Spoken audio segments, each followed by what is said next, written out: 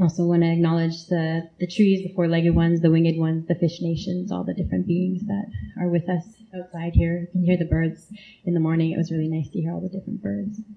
So I'm going to try to go through a couple pictures really quickly to give you an idea of where I'm from, and then tomorrow we'll go into a little bit more in-depth stuff. But so just to give you an idea, I'm from northern Alberta, which is for north of Montana. So this is my kukum. So my grandmother, we say kukum. And this is before she passed away. And that's my dad, who was actually hidden from the Indian agent that would come and take all the children from the communities. My kukum and my musa, my grandfather, they hid him in the bush because he was raised on the land. So my dad didn't actually speak English until they finally took him to a day school when he was about 10. And so we're from the Boreal, which is the northern lungs of Mother Earth. And so that's what we've been fighting to protect. So you can see I was born in the left blotch where the Peace River is, and our community is about 90 kilometers. I don't know how many miles, 45 miles, from there. And this is the tar sands, which we've been trying to stop the expansion of.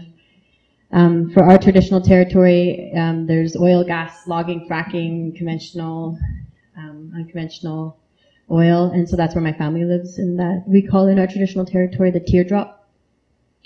And a lot of the land's been leased. There's over 2,600 oil and gas wells and 1,400 square kilometers of just tar sands in our territory. So we're kind of a macrocosm of the microcosm of many other communities in and around the area. They've also talked about nuclear.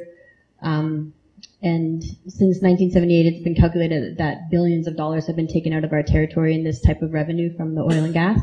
But my family has no running water still. We don't have paved roads, no infrastructure. My dad's the chief now, so he's actually been bringing water into the community, but through septic tanks, through new housing. And that's my dad up there by our teepee.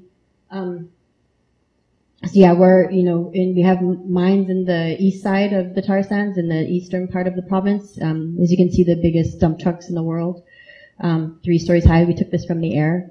And then we have the underground mining, kind of like fracking too. And so that has a pretty big footprint because it's 80% of the way they're actually going to extract tar sands. And the reason why it's such a big issue because for water, this is one of the biggest inland delta systems in the world, and it's a sixth of Canada's fresh water supply, and it's being severely. We're in drought as well. We've had forest fires out of control earlier in the season every year for the past at least 5 years. And, the tar sands and other industry are draining the glaciers, because they get to use this pristine drinking water to make oil and fracking. So you can see how it's just receding and receding. And they're utilizing 3 to 5 barrels of water for 1 barrel of oil. And then a lot of the fishing communities, are finding tumors because of the toxicity, the byproduct. So we have fishermen. This is from Fort Chippewan, another Dene community. And this is the type of, this is from the air. We can see it looks like an oil spill, but this is just actually the toxicity they flush onto the land called in tailing ponds. You can actually see these tailing ponds from space because they're producing it every day right now, every day. And each barrel produces 1.5 barrels of toxicity.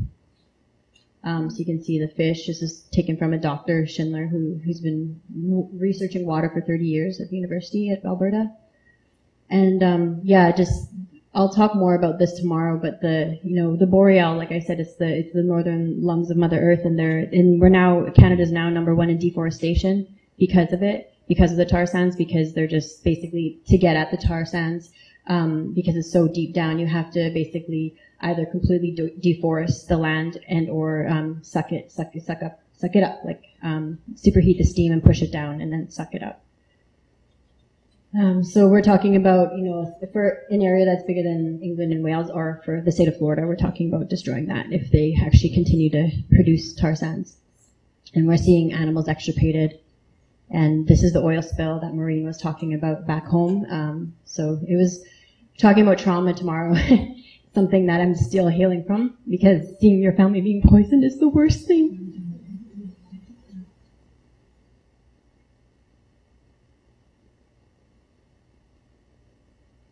These are my cousin's kids. And I'll just end with this.